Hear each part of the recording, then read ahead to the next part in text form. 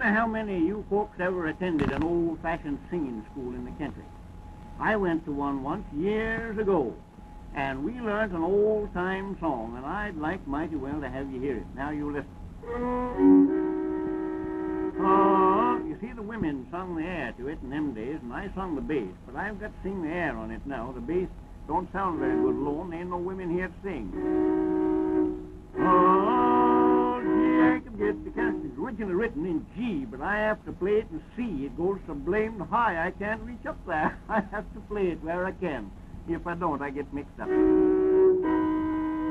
Oh, gee, I can get the cows home and put them in the pens. There's 4 verses to it. You take it clear through. I just sing the first verse and the chorus. That's all I ever learned.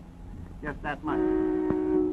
Oh, chorus, best part of it. You can tell that chorus as soon as you hear it. Oh, yes, that goes fine. Oh, this ain't the chorus I'm singing now, you understand. Oh, no, I ain't got to that yet. I'll be there in a minute. You'll hear it.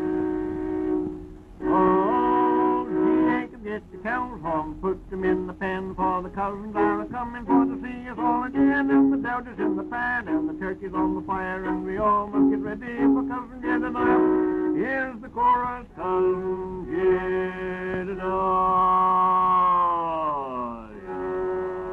There's Jedediah and Azariah and Asaphiah and Jeremiah, all are coming here to be. Want to have a jolly time, I want to have a jolly time. Jerusalem, put the kittle on, we'll all take tea. Ain't that a dandy? By jinks, I always liked that old song.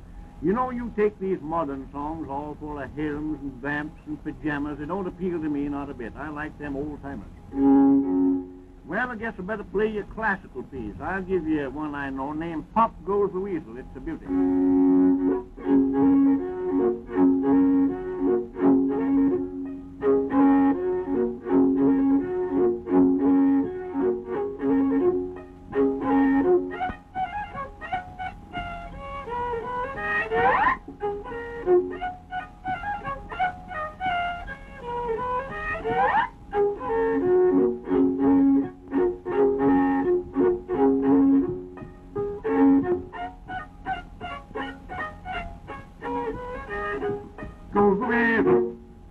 Now, say, you know, Sile Haskins and me have a lot of fun together. Oh, we're always a-talking together and getting jokes off on one another.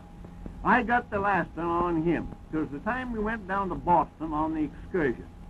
You see, we went down there and stayed out in the edge of town to one of Sile's relatives, and that night, just before we went to bed, Sile got out his watch, wound it up, took it by the chain, let it right down into a pitcher of water.